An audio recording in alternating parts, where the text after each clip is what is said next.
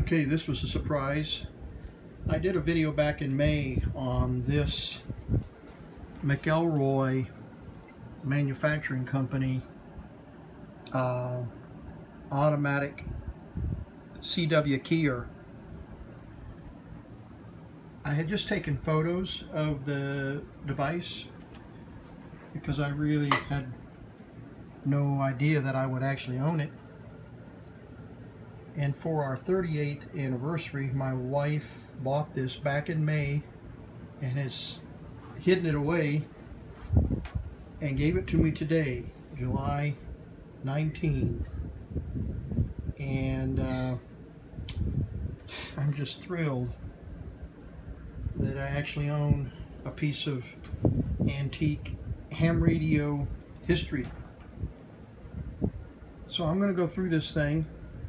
The only thing that I've done so far is screwed the bulb in, the lamp, they call it the exciter lamp, into the socket.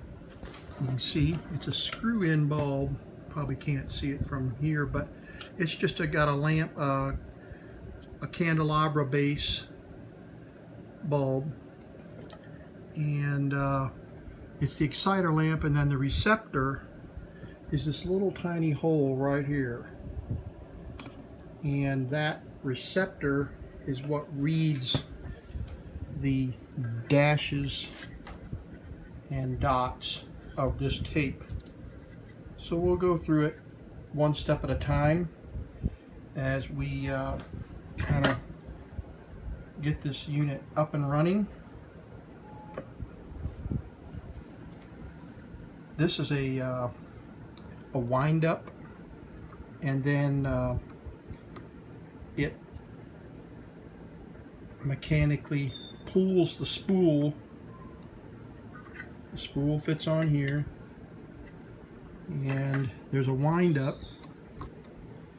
It goes on to this shaft. There it is, the original handle, and it just goes right there. And you wind it up. Probably a spring in there, we'll have to check that out.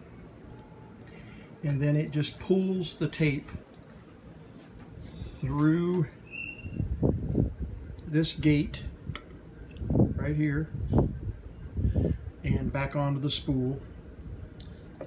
So we'll there's a star washer there to figure out what that goes to. And then there are all these tubes, probably preamp and amplifier tubes.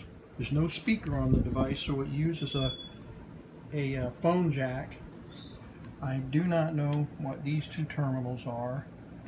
I think they are code practice oscillator terminals, so you can put a keyer on here and practice code. It'll transmit the tone out through the headphones or out through a speaker.